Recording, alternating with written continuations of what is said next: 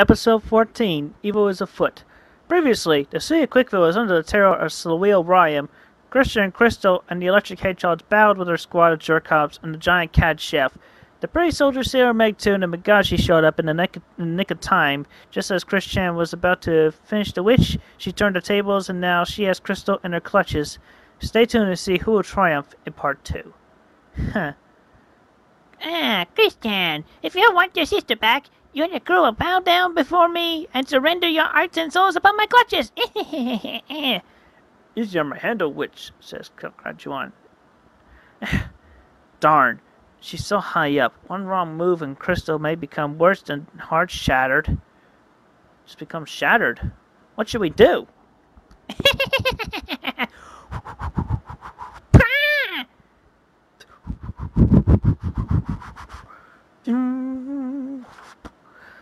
Behold the power of the inspired knight after I have thrown my boomerang.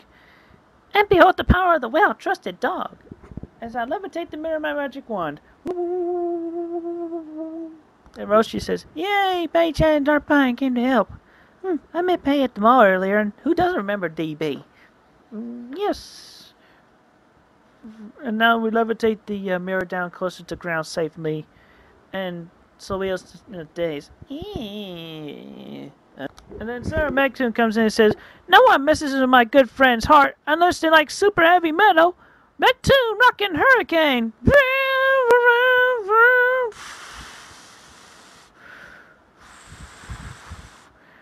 I'll be back with more terror.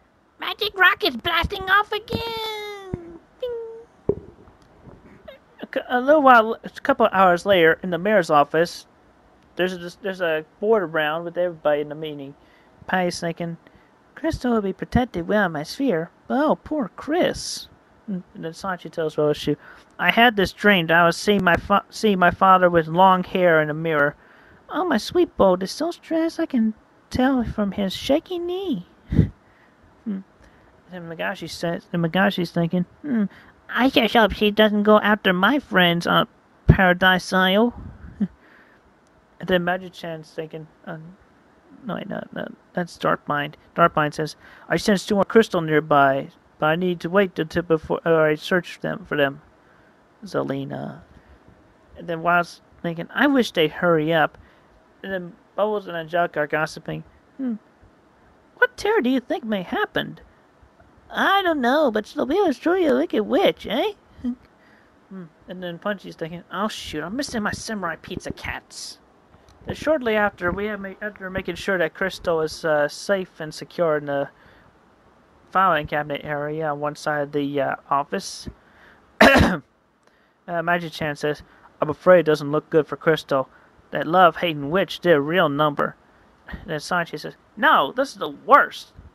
She made it about as hard as Chris's dream coming true. Sweetheart, I'm just so worried as you, and it looks very bad. But I'm sure there's a way to free Crystal. So there's no need for a bombastic tone. Then Bubbles and Angelica continue gossiping. Speaking of bombs, wasn't Bayai just totally the bomb at the last basketball game? I think I went in for the Lancers all the way. Oh, I know. And he has yet to beat his own record of 125 baskets in one game. Then again, the ball has to be shared between him and the team. He's so generous. Oh, what a dreamboat. Wild's saying, Bayai, the hedgehog. If I wasn't kicked off the team for misuse of vinyl defense with my vine whips, I could have easily broken his record. And I could have had the ladies of my own to choose from. Mudgy says, ladies. At one time I thought strength impressed them greatly. But they would rather date a man with a sports ball than a mine of gridiron glory. Then Magashi says, sheesh, boys can get so darn jealous when they can't even find themselves a pretty girl to be with, or otherwise they're feeling so lonesome. In rare cases, it gets so bad that one jealous man can detest 99.999999996% of the worldwide male population, excluding himself and those within the margin of error remaining percentage. The guy says, Magashi, not all men are like that. While for a time Chris was one of those rare cases since he met Meg-chan, his eyes were reopened and his heart made a miraculous recovery. Yet during his 25 years on this earth, he's been kind and sweet at heart. He's the coolest.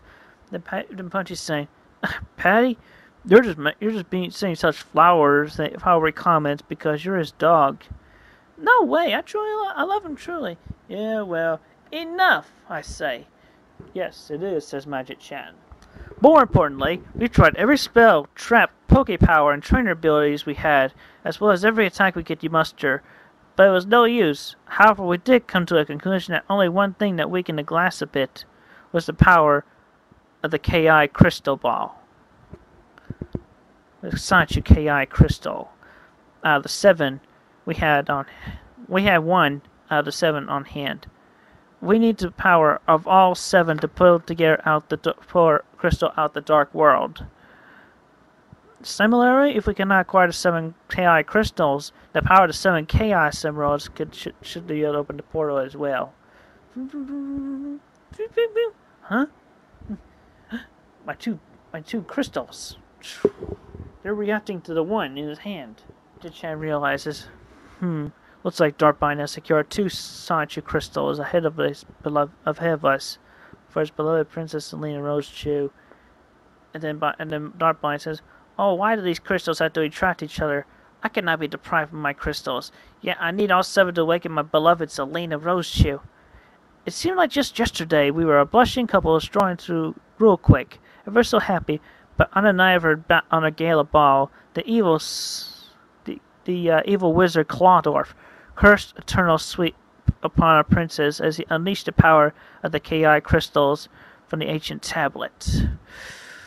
Why backfired on him by turning Clawdorf to stone. Selena collapsed into slumber as I was about to propose to her. I felt devastated. No! After that, I swore I heard Clawdorf's demonic cackle echo through real quick. I then swore that I would retrieve the crystals and lift the curse from my beloved Princess Selena Rosechew. Then all of a sudden, boom! Something happens. Everybody takes notice and surprise. Something's happening downstairs. Sonichu, Magic Chan, come with me. Everyone else stay here until further notice.